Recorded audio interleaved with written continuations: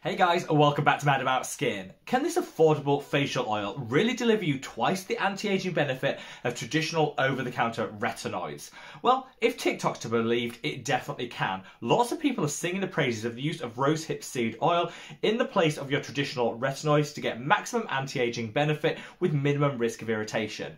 But is there any truth in this, or is it all just a total TikTok myth? That's what I want to explore in today's video. We're going to look at the pros and cons of RoseHip seed oil, whether it actually deserves a place in your anti-aging skincare routine, and whether ultimately you could ditch the retinol altogether. Sit back, relax, and let's start maximizing anti-aging. Now, before we get into this video, just that quick reminder to do all that YouTube stuff if you haven't already. If you could reach down and give this video a big thumbs up and a like. I personally don't measure my own success in life based on the number of likes I get, but unfortunately YouTube still does. And until that changes, we kind of have to play the YouTube algorithm game. So by giving the video a like, honestly, it's the very best way of supporting me as a content creator. And for that, I'm always so grateful.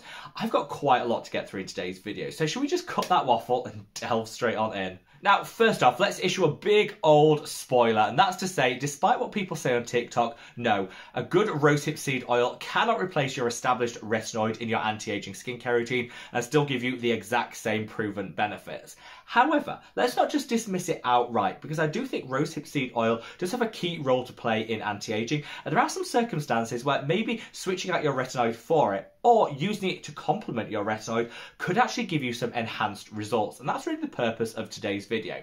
So let's kick things off. Retinoids sounds super scientific, but what they are vitamin A derivatives. They've been studied for years, and these studies have shown that vitamin A derivatives, if used consistently in your skincare routine, over time will increase cellular turnover. That means it can return some vibrancy and luminosity to the skin. It prevents you from clinging onto those dead skin cells way too long.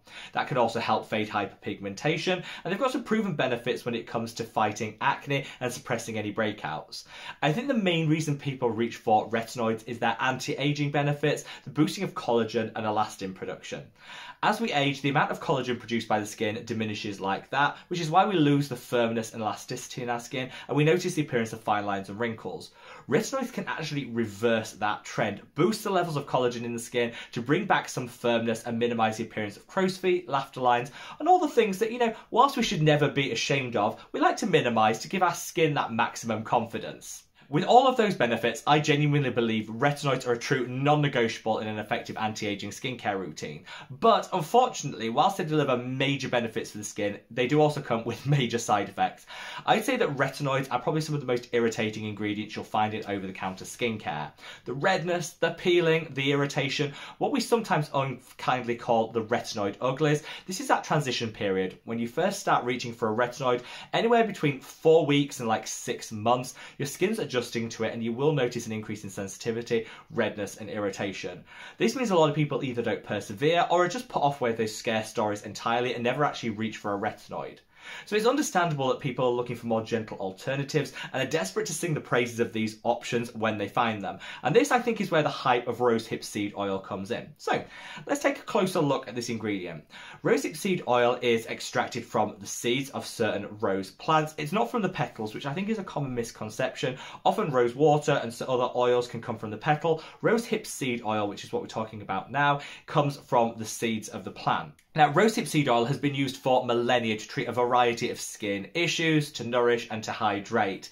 But a lot of people will dismiss it outright, say, yeah, there's no scientific studies there, don't bother with it, stick to your retinoids.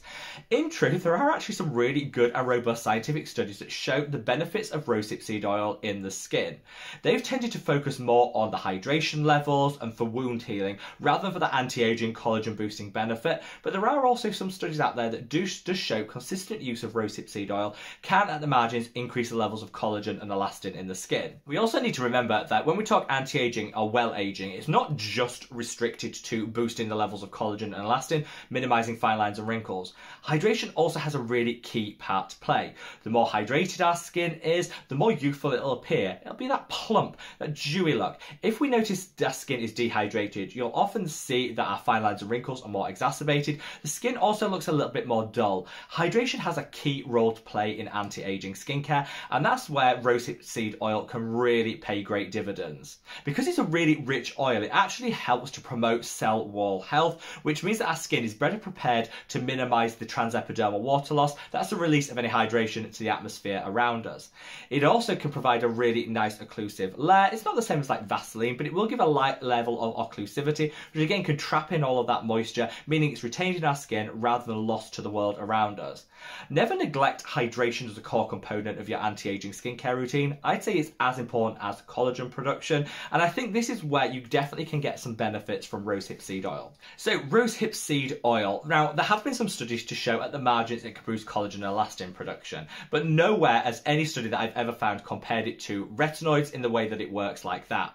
However, I think where a lot of this comparison comes, particularly like on TikTok and some of the online forums, is because rosehip seed oil does contain vitamin A. So retinols are vitamin A derivatives, so I think people put the link together and think, well, one contains vitamin A, one is a derivative of vitamin A, so therefore must be very similar thing, and you can use them interchangeably in anti-aging skincare routine. You absolutely can't, because whilst rosehip seed oil does contain some vitamin A, it's going to be in a much lower concentration than what you'll get with a good cost strength retinoid. That way the two you can't just equate the two together in that way and expect to get the exact same outcomes. However, the amount of vitamin A in your rosehip seed oil could be a great complement to an existing anti-aging skincare routine. So if you're already using a facial oil at the end of your routine and you want just that little extra anti-aging in your life, you could absolutely switch that for a rosehip seed oil, and it might just help at the margins to boost the results that you're seeing. You also need to remember that retinoids aren't all the same. Different versions have different molecular structures and need to go through different molecular pathways and conversions to get to the retinoic acid which our skin uses to give all that amazing anti-aging benefit. So just saying that vitamin A, they're all created equal, slap it on the skin and you'll get the same outcomes, isn't really true. For example, retinol as a derivative works a lot quicker than retinol because it has to go through fewer conversions to get to where it needs to be. Same goes for vitamin A. It's totally different in terms of its structure and the way it'll work on the skin as a retinol, for example. And that's why I think it's not fair to just say one contains one thing, the other contains the other. It's going to work exactly the same way in your skincare routine. It's not. Now, I got some great results from rosehip seed oil, and honestly, this is my go-to facial oil of choice. And let me explain why. First of all, I already use a retinoid in my skincare routine, so I like to think I'm just getting a little extra anti-aging benefit from my rosehip seed oil, and what's not to love about that? I love the level of hydration that my skin retains as a result of using rosehip seed oil, and it is one of the best oils if you've got oily or acne-prone skin. A lot of people think putting oil on top of oily skin is like a recipe for disaster. Honestly, it's not. Different oils work in different ways. They have different compositions, and rosehip seed oil is actually wonderful at going into the pore and kind of making the sebum that our skin naturally produces less sticky. Often the problem with people that suffer with acne is the sebum gets lodged in the pores, it sticks there, and that's where it causes the problem. It's not the oil itself, it's the fact that it gets lodged in your pores which creates the congestion and the breakouts.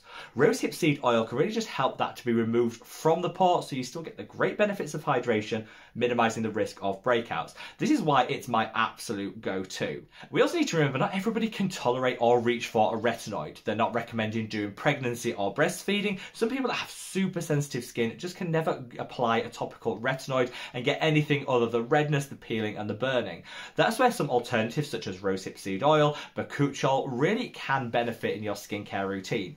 If retinoids just aren't for you, some of the alternatives mean you don't have to totally miss out on the great anti-aging benefits. You might not get exactly the same outcomes, but you can definitely get that boost of anti-aging in your life, and I've seen some great results with both.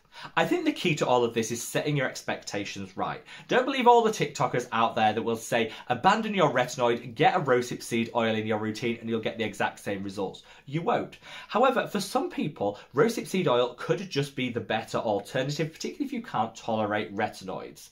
For a lot of people, you could use it alongside your existing retinoid just to dial up the benefits that you're going to see and get a nice boost to hydration too. We need to remember when we talk anti-aging skincare, it's not all about collagen production. Hydration has a real key part to play too, and that's where I think rosehip seed oil comes into its own. It's also wonderful if you're super oily and acne prone because it can minimize those breakouts and give you all the benefits that I've just mentioned. So no, you can't abandon your retinoid, use a rosehip seed oil and get the exact same results, but that doesn't mean that we should neglect it totally. For me, a couple of times a week, I will apply a little rosehip seed oil after my moisturizer in my skincare routine to to just dial up the levels of hydration and know that I'm getting just a little extra burst of anti-aging alongside my retinoids. What are your thoughts, feelings and opinions, guys? Do you use rosehip seed oil? Do you have some other facial oils that you prefer? The one that I'm waving about here is the one by The Ordinary. I think if you're going to look for a rosehip seed oil, make sure it's cold pressed, organic if possible, and that'll give you the maximum benefits from the product that you reach for. The Ordinary does all of that at a really affordable price point. There are others on the market. I'll link some of my favourites in the description box below, as I will this product.